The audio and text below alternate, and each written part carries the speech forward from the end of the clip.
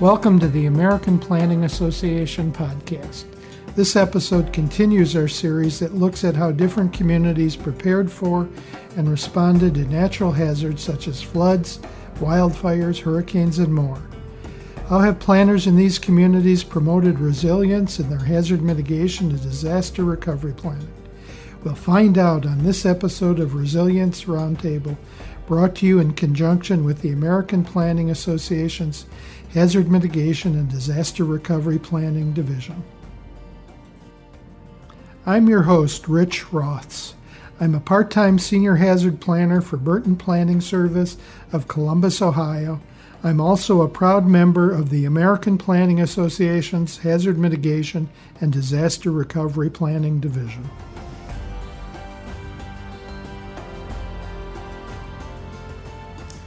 Our guests today are Jack Heide, AICP CFM, and Emily Ussery, PhD. Jack is a community planner with FEMA Region 2 serving New Jersey, New York, Puerto Rico, and the U.S. Virgin Islands. Emily is an epidemiologist with the National Center for Chronic Disease Prevention and Health Promotion at the Centers for Disease Control and Prevention. Jack and Emily, welcome to the podcast. Thanks for having us. Yes, thank you, Rich. We're glad to have you here. To get started, can you each describe your current positions? Sure, I can go first. So I am a lieutenant in the United States Public Health Service assigned to the Centers for Disease Control and Prevention in Atlanta, Georgia. Here I work as an epidemiologist in the Physical Activity and Health branch, and we partner with national groups, with states and local communities to really ensure that all Americans have opportunities to be physically active. One of our priorities right now is creating activity-friendly or walkable communities where people live, work, and play. And I'm also an officer in the Public Health Service, and so in that role I can be deployed to respond to public health emergencies. I'm a community planner with FEMA Region 2 within the Mitigation Division out of New York City. I work with state, local, tribal, and territorial governments to provide technical assistance, training, and plan review on hazard mitigation plans and the planning process within the region. Can you tell us how you got into hazard mitigation and disaster recovery planning? Sure. So I am an epidemiologist by training, not a planner. I have a Master of Public Health and a PhD in epidemiology from the University of Texas School of Public Health, and I've been working at the CDC for the past 3.5 years. We occasionally interact with urban and transportation planners in my field, but the U.S. Virgin Islands hurricane response was my first experience with hazard mitigation and disaster recovery planning. And I was asked to participate in that response because of my background promoting physical activity and working with communities, and specifically the Virgin Islands, in creating more walkable, activity-friendly communities.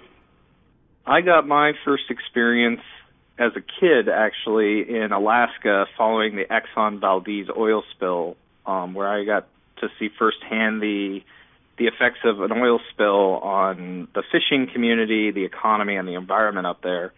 And then later on, my first experience with a natural disaster when I was in Afghanistan with the U.S. Army, serving in Paktika province as a civil affairs officer. There was a major flooding event that occurred, and so I got my first real taste of natural disasters and flooding there. Very interesting. Something we usually don't see from that angle. Can you both give us an idea of your involvement in the hurricanes in the U.S. Virgin Islands?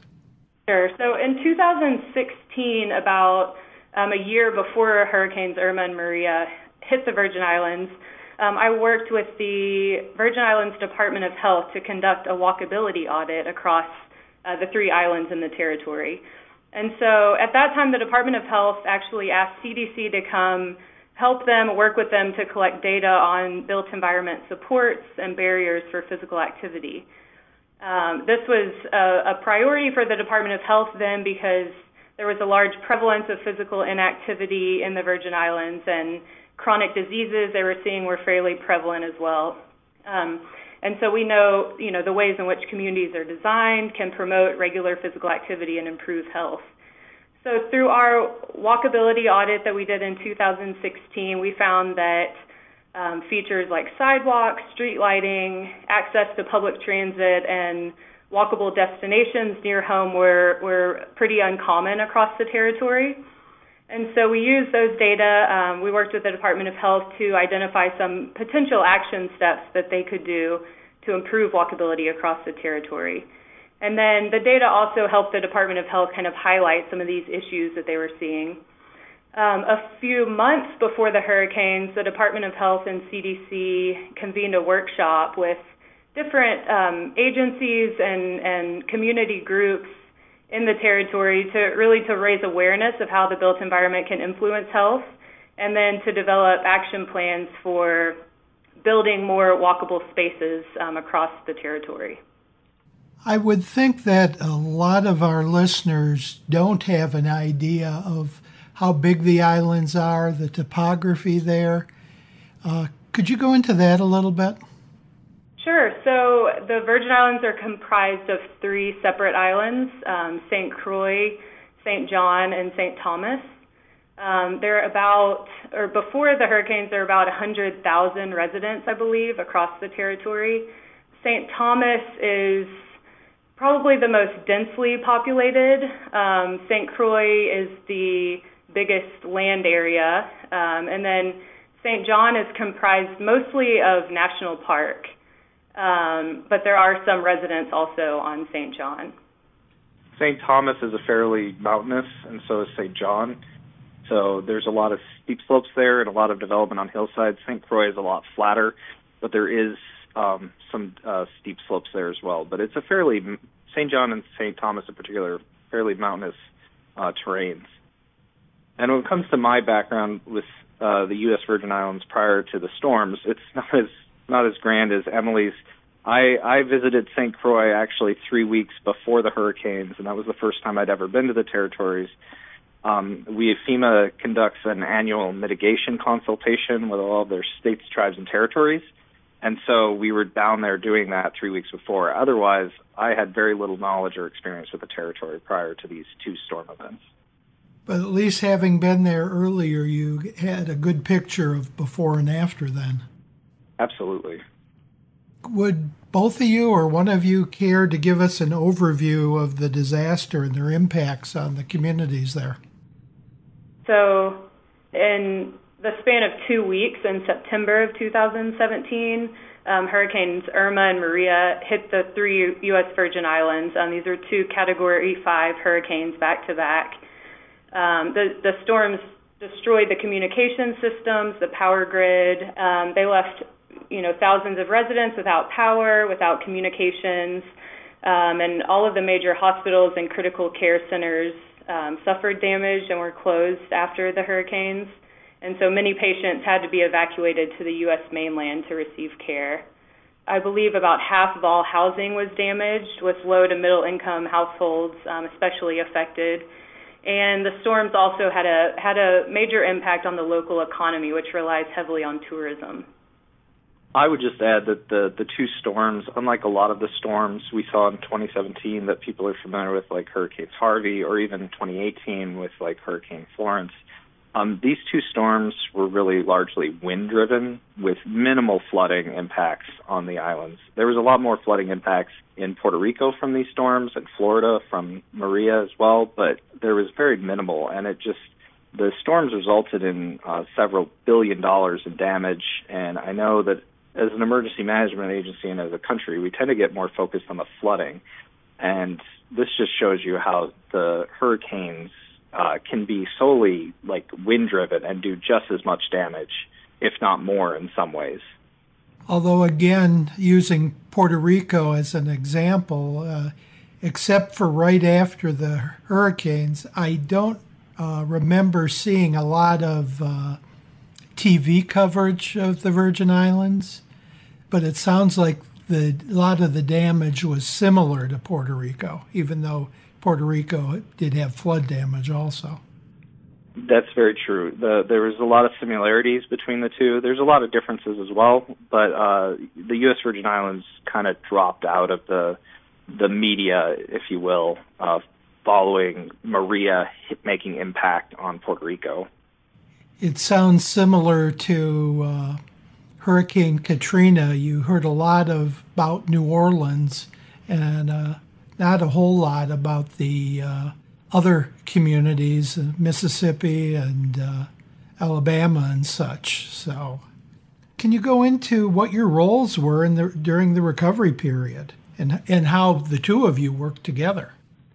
Sure. So I deployed to the Virgin Islands for a month during February and March of this year to support. I was supporting the health and social services recovery support function. So I was on the health side, working as the environmental health coordinator. And since the Department of Health was focusing on improving community design and the built environment before the hurricanes, this became an area of focus during the recovery process as well. And so my role was really to convene our local partners there who had an interest in health and the built environment. And then I worked with them to identify recovery projects and strategies for rebuilding the infrastructure that would also have long-term health benefits for residents. And so a lot of what my role was talking to decision makers about how healthy community design principles are related to hazard mitigation and disaster recovery, and then helping partners incorporate some of those principles into their long-term recovery plans. I also helped to connect our local partners with the different federal agencies who are administering recovery funding, such as FEMA and the Department of Housing and Urban Development, HUD, and then helping them understand what kind of projects might be eligible for the different federal programs. And so that's how I met Jack, who at the time was administering helping with the hazard mitigation grant program. And Jack is a great advocate for really taking a broader approach to hazard mitigation and considering things like walkability and health as important components of resilience in a community. Jack, could you go into how you worked together in your role during the recovery period? So I was deployed to the USVI for nearly a year as the mitigation advisor to the Federal Disaster Recovery Coordinator. And for those listeners who don't know who that is the FDRC, who is responsible for facilitating disaster recovery coordination and collaboration between federal and territorial governments, the private sector, and voluntary and faith-based and community organizations. The role involves bringing together a team of federal agencies, much like Emily and the CDC, to lead complex challenges of the disaster, leveraging all the available federal resources to support the territory and its recovery efforts. And the FDRC leads the 6 recovery support functions, or RSFs as they're known, which include housing, infrastructure, economics, health and human services, natural and cultural resources, and community planning and capacity building. And each of those RSFs are led by various federal agencies. As the mitigation advisor, I was charged with helping the FDRC and all the RSFs to understand the numerous FEMA hazard mitigation assistance programs, the NFIP, and other mitigation programs that would be at the disposal of these federal agencies and the territory. And I also served as sort of the technical advisor for mitigation best practices. And so I spent a lot of time working across all the RSFs, trying to help them understand how we could help build back the community, make USVI more resilient, and working across all the sectors.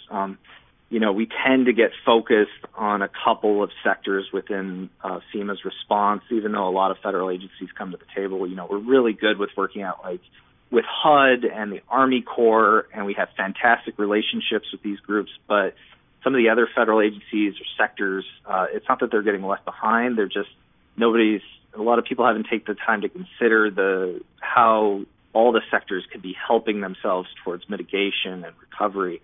And so that's why I got linked up with Emily to talk about walkability and healthy environments within the recovery and even within mitigation itself. So I spent close to a year working across about 20 different federal agencies trying to help them understand mitigation and trying to understand their programs so that we could effectively work together and really make a more resilient community. Does the U.S. Virgin Islands have a strong planning background, outside of the emergency management department? They have several types of plans in place. They have like a waste management plan. They have, I did a lot of research right after the storm, and I pulled up about 40 different types of plans. The level of their effectiveness or actual implementation is probably debatable. There's some really great plans, and there's some plans that they've created that they were done and then they weren't implemented for possibly political reasons or technical feasibility or funding. I think one of the more interesting things in USVI is they've actually had a law since the 70s that they have to have a comprehensive plan, land use plan, and they've completed one probably 3 or 4 times in their history, but they've never actually adopted one. So they've never had a land use plan. Interesting. And obviously that could really affect their recovery. Yes, and it is something we're working on with the territory right now with a partnership between FEMA and the Army Corps, working on getting them grant money to actually develop and implement a land use plan. I do have to say it's probably similar to what we see on the mainland, so you couldn't criticize them over it because we see the same things here also. Yeah, absolutely. We see plans developed all the time by any number of jurisdictions in some of the most modern cities in the world that are never implemented for whatever reason. Right. Could you explain how the two of you actually work together? So the way we got connected is I was trying to make connections with the Health and Human Services recovery support function through the lead of Emily wasn't the lead, but one of the people who came in to help support. And, we started talking about various efforts that were going on, and I was working with a colleague from the Community Planning Capacity Building FEMA side who we were both talking about the idea of how could we get APA involved. And through that, we discovered that the USVI Walkability Institute, which Emily talked about she was a part of, was already doing work with APA.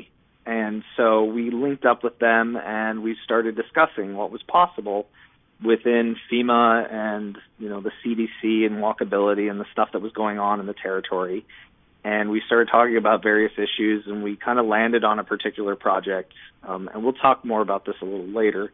But so we started just talking to each other and talking about their program, talking about the FEMA programs, and seeing that, we could actually complement each other if we just started to work through some things. And so a lot of our work was just talking through the work that each of us do to make sure that there weren't overlaps and duplication of benefits, but that we could actually complement one another. And so we talked about walkability and these walkability and the built environment working groups that the HSS folks helped set up. Yeah, when I arrived in the Virgin Islands, some of our local partners there were working on developing proposals for the hazard mitigation grant program that Jack was working on and administering and helping the territory sort of understand.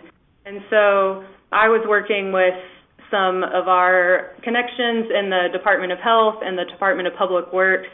They had some projects that they had wanted to accomplish before the hurricanes that now seemed like they could be potential projects to do in the recovery. So, for example, there was one area around a hospital that had experienced flooding, and some of the streets were washed out around there, and so they needed to be rebuilt.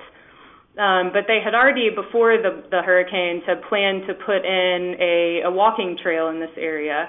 And so we talked to Jack to see if maybe we could kind of combine those needs and come up with one project where they could both implement some stormwater improvements in that area, but also build in some long-term improvements for the community that would add a walking path for people who worked at the hospital and safer connections with the retail area that's across the street adding transit in that area for all the people who use that area surrounding the hospital.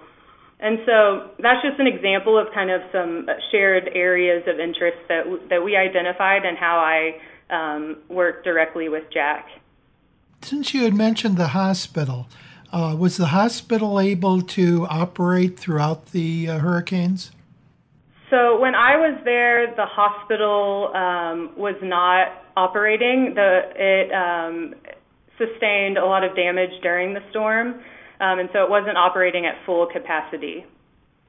The hospitals had a lot of roof damage, and when the hurricane rain came in, it ended up damaging a lot of the equipment, a lot of the expensive medical equipment that was on the upper stories of the hospital. And this occurred on both the major hospitals in St. Thomas and St. Croix. But there's a lot of money going into the territory right now, and I don't know, Emily, I don't know if you know, they keep going back and forth of how they're going to deal with the hospital situation. I know that they've debated completely replacing them. I know that they've debated just retrofitting the hospitals that exist now. I know that a solution is going to happen, and it will get fixed to be ready for the next future storm events. But right now, I don't know that they've come to a conclusive decision of whether it's a complete replacement or just a retrofit. Something to follow in the future, then. Did the Virgin Islands have a recovery plan or an annex to the response plan? The Virgin Islands did not have its own response or recovery plan. However, FEMA, prior to Irma and Maria, had been working very closely with the U.S. Virgin Islands and Puerto Rico, for that matter, on developing a response and recovery plan. So it was a FEMA territory joint effort. So both the territory and FEMA were part of the plan. And it was being worked through when Irma hit St. Thomas and St. John and brushed along Puerto Rico, because it didn't make a direct hit on Puerto Rico. But then when Maria came by 12 days later, the whole scenario and the devastation for the plan kind of threw the plan out the window, and they kind of had to wing it from there. Not that they're not trained professionals, but the plan didn't account for 2 storm events in less than a 2-week period. Kind of a double punch. Exactly. There were some other products, though. There was a product I have to mention that was actually done in 1989 after Hurricane Hugo, which I don't remember. I think it was like a Cat 3 that hit the U.S. Virgin Islands. But the Building Science Division of FEMA out of headquarters actually came in and did a Better Homes Guide, which was a technical guide detailing engineering and architectural details for building more resilient homes in the territory, especially to hurricanes. And after Irma and Maria hit, FEMA sent in a mitigation assessment team to actually see of the mitigation work that had been done in the territory, what held up, what didn't, what went well, what went bad. And it was actually shown that all the homes built using this Better Home Guide, all of them survived with little to no damage, which is incredible to see, a 1989 document. And I was actually at several fairs and festivals that FEMA set up tables in the territory during post-recovery, and there was actually people bringing up their 1989 copy of this manual saying, this saved my house. And FEMA actually since then went in and is doing an update of that plan. Great. It sounds similar to what we saw with Hurricane Michael in the Florida Panhandle, with the houses that were designed to the design standards that are now in place in the Miami area, and you saw a house standing there and nothing around it because the surrounding houses had been destroyed. Exactly. And this update of the Better Homes Guide is actually another great example of the work of collaboration we did with the Health and Human Services Recovery Support Function, because not only did the Building Sciences team from FEMA come in, but we actually brought in the experts on healthy building materials for the built environment, and they from HHS and the CDC, who helped incorporate healthy building materials that would help in mitigation and recovery. So not only do we have these more resilient structures just to uphold to a natural disaster, but now they're going to be built with materials that can withstand the after effects of, rainwater getting in and possible flooding and stuff like that. I know APA is encouraging communities to adopt recovery plans pre-disaster. And it sounds like FEMA is doing the same thing as far as they can without requirements published in the Federal Register. Yes. Did the Virgin Islands have an approved mitigation plan? Yes, the U.S. Virgin Islands had a approved mitigation plan from 2014, and they have a pretty solid history of obtaining various forms of hazard mitigation assistance, mostly pre-disaster mitigation grants in support of their plan and good mitigation projects. They've completed, pre-Irma and Maria, they completed a lot of undergrounding of electrical utilities, wind retrofits of critical infrastructure, and some home acquisition projects as well. And many of the mitigation actions found in the 2014 plan are being pursued as grants under the Hazard Mitigation Grant Program post-disaster. Great. So they're obviously able to use both pots of money to further hazard mitigation. Yes, they have a pretty solid background on it, and it's been good to see. And some of that stuff in the mitigation assessment team showed how the places where they did mitigation for like electrical utility undergrounding, those places, once the power came back, and those were back up in the matter of days or weeks, which wasn't seen in other parts of the territory. And even going farther to what we saw in Puerto Rico with power out, in some places over a year or more. Yes. Governor Mapp had a fairly progressive timeline for restoring power, and he was able to meet it. His hope was to have, by Christmas 2017, 90% of power restored to eligible customers within the territory, and I believe that was met, and 100% was met fairly soon after that. So the territory had power within a matter of months, which we know Puerto Rico took a matter of almost a year. To give our listeners an idea of how long that was, when did the hurricanes actually hit? Hurricane Irma hit did a direct hit on St. Thomas and St. John on September 4th, and then St. Croix was hit by Hurricane Maria on September 16th. So about in 3.5 months they had power. Yes. Now the big question, what went according to plans and what didn't go according to plans? So, like I mentioned earlier, FEMA was following the plans. They developed pretty closely with the territory, and then Maria came 12 days later, and it kind of threw all the plans out of whack.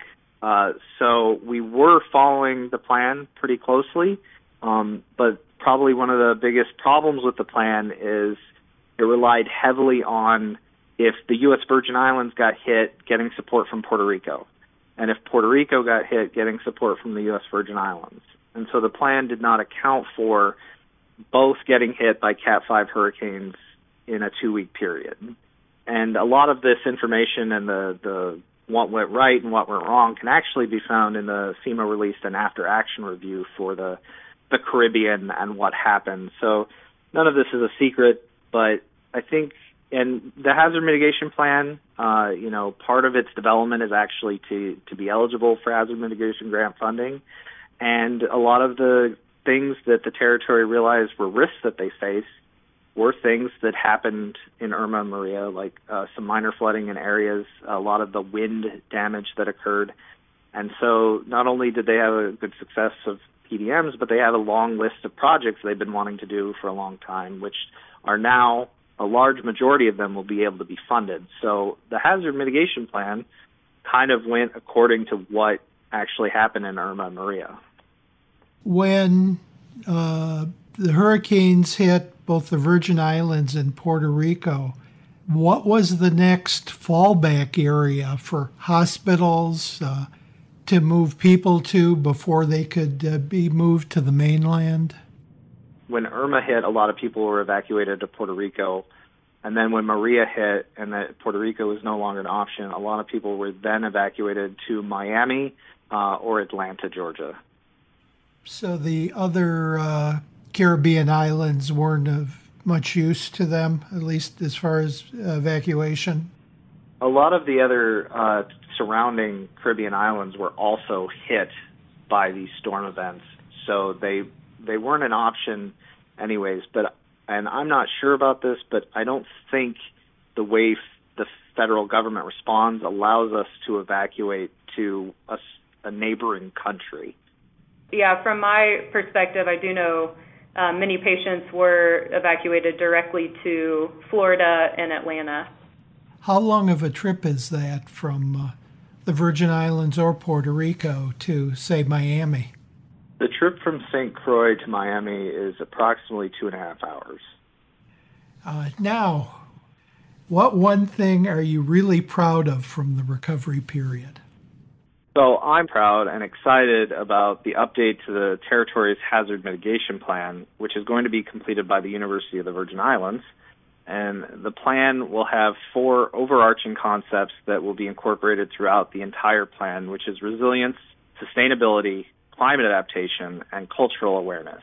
And I know that cultural awareness is something new, probably never seen in much of any planning mechanism, but the island's culture is so important to who the people of the territory are, and especially for bringing in tourism, that we want to make sure that the plan is culturally relevant. So the plan is going to be a sector-based plan. So there's 13 sectors identified, and they include standard sectors that you see in a lot of plans like housing, critical infrastructure, natural resources.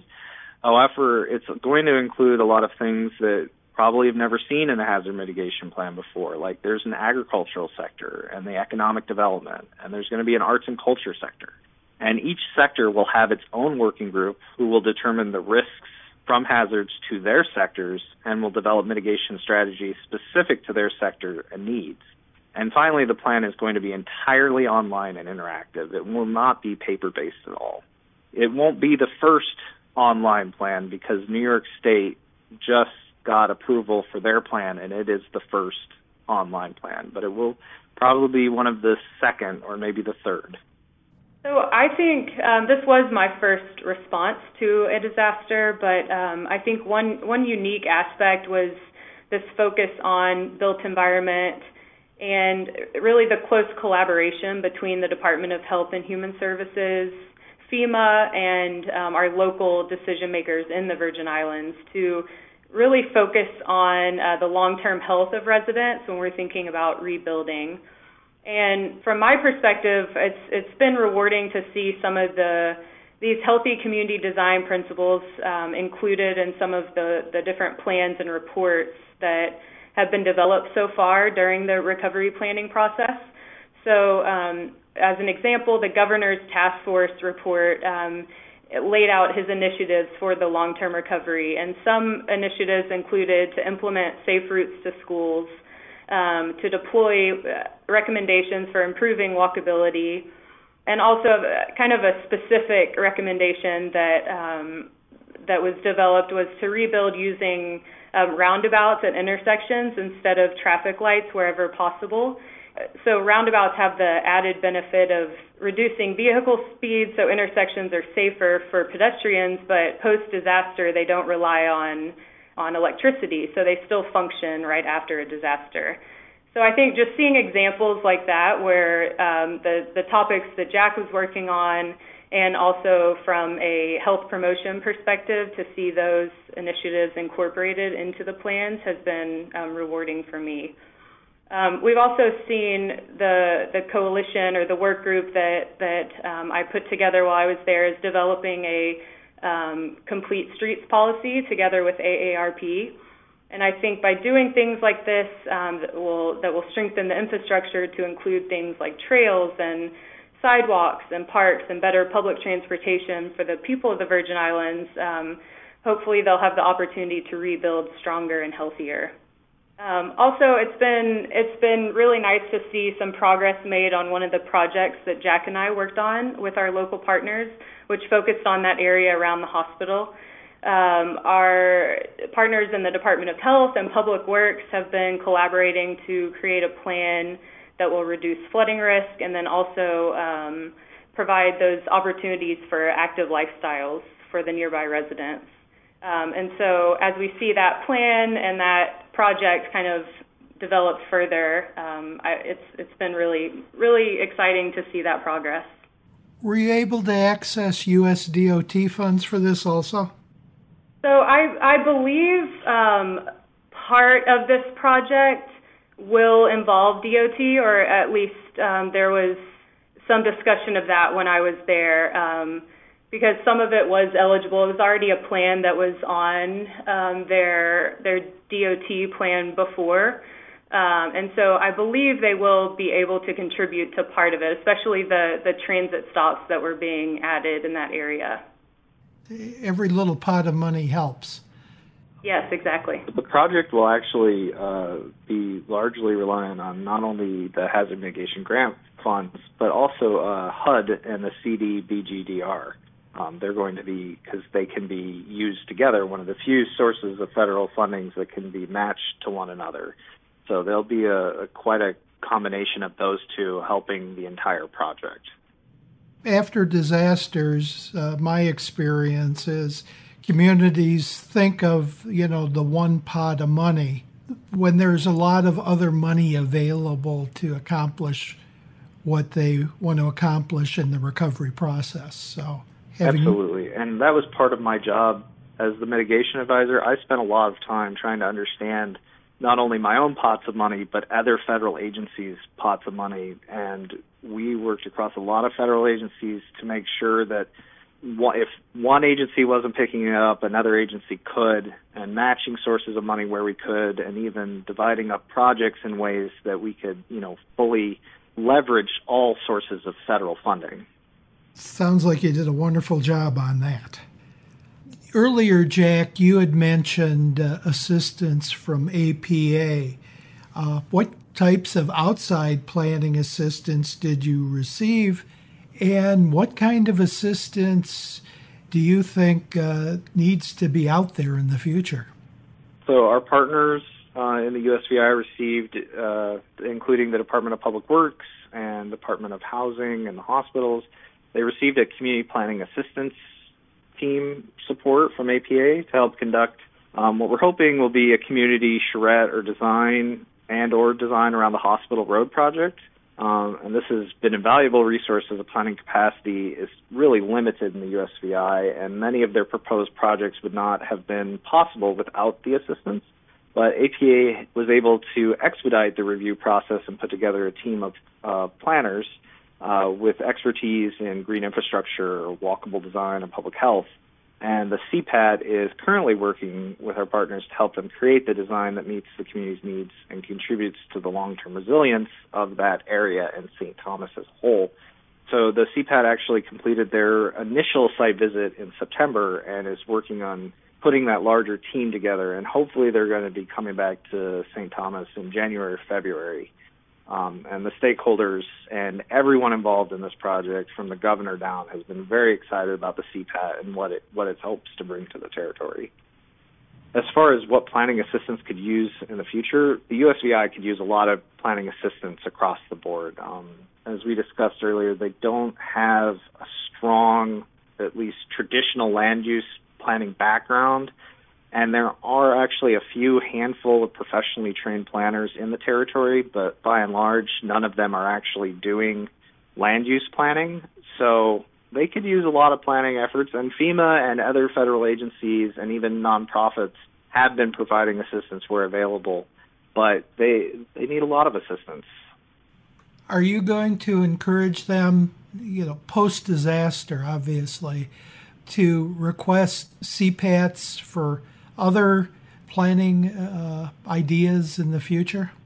Yes, they were encouraged. The territory made several applications to the American Planning Association, and under their disaster relief funding that they made available, the planning assistance grants that they made available post the 2017 disaster season.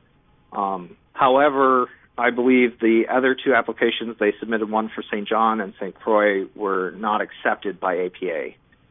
So they do have this one for St. Thomas, but I hope that they will continue to keep applying for CPAT and other forms of assistance when it comes to planning.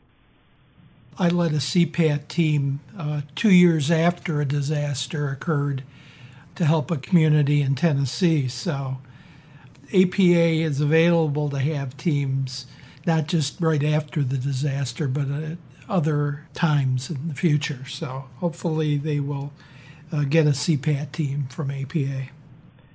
Yes, absolutely. And I should say that FEMA's Community Planning and Capacity Building group, who deploys post-disaster, did help, I believe they're all completed now, did help each island, St. John, St. Thomas, and St. Croix, working with faith-based organizations and nonprofits and a few foundations, did help each island develop their very own recovery plan that was outside of the territorial government, but working with the territorial government.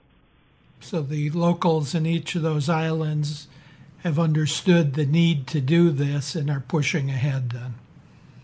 Finally, what do you know now that you wish you had known before these events happened? Now's the time for your wish list. Yeah, absolutely. So I did mention this was my first experience supporting a hurricane recovery. So I learned so much during that 1 month that I was on the ground, just about the federal recovery framework and the different agencies involved in the process. And a lot of that happened while I was on the ground in the Virgin Islands, because I think that, I don't think I could have learned it necessarily without experiencing it as well as I did. And so I think for me, since I was only there for 1 month, I had a limited time to kind of be face-to-face with a lot of our partners. And so I wish that I could have arrived, with a better understanding of the different moving parts. But I now feel like the knowledge that I gained during that time in the Virgin Islands was so helpful, and I developed a lot of new professional networks with people like Jack and others from HUD and other groups. So I really, I hope that I'll have the opportunity to share that expertise with other communities who are either preparing for or recovering for a disaster in the future. And especially, my branch here at the CDC and the physical activity and health branch specifically are thinking about ways that we might be able to support communities in developing different strategies and plans for moving forward to promoting more activity-friendly communities in the recovery kind of context.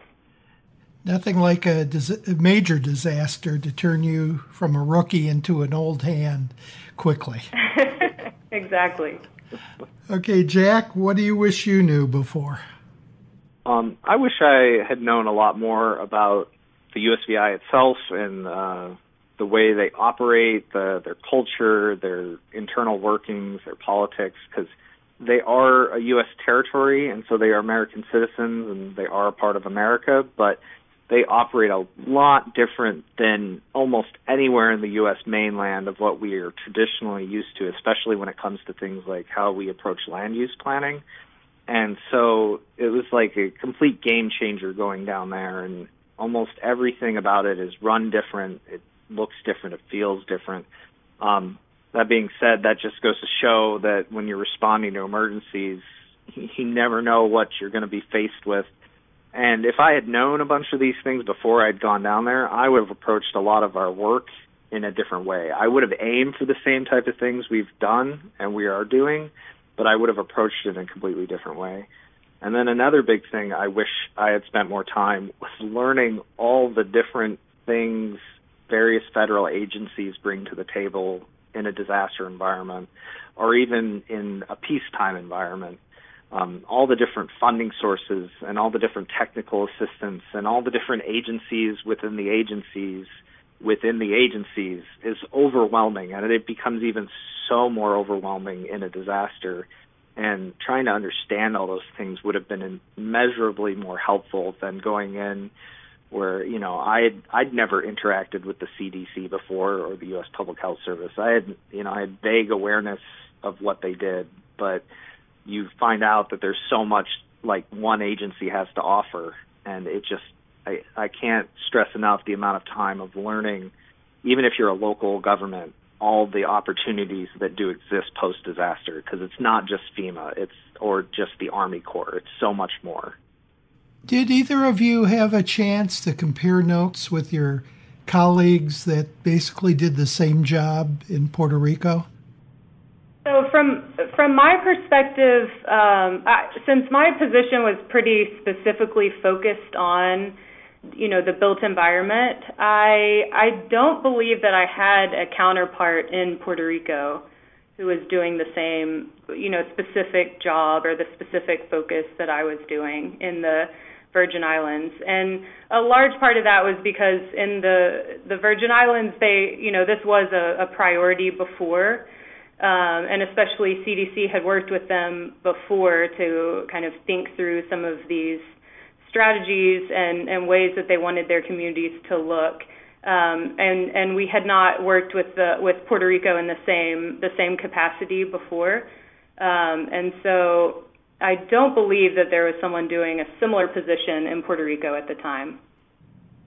Well, I was lucky, as in the counterpart in Puerto Rico was actually my boss.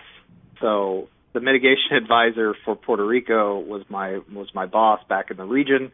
And in fact, we actually had monthly calls with all the mitigation advisors during the 2017 hurricane season. So I talked with the mitigation advisor from Florida and the mitigation advisor from Texas quite frequently. So we were constantly comparing notes. And quite honestly, what we discovered is we were all dealing with very vastly different things all the time. Even though we dealt with the same federal agencies, we were all dealing with hurricane impacts. Every state and territory had its own focus. And so whatever their focus was what was eating up most of our time and what we were mostly focused on. But all four of us were always focused on completely different things. Any opportunities for collaboration in the future between Region 2 and CDC? Yeah, so I think, just meeting Jack and getting to work with him so closely, I think really strengthened the existing partnerships between both of our agencies, and specifically between FEMA and my branch at the CDC, which is focused on community design and physical activity. So I really hope that we will have the opportunity to stay in touch.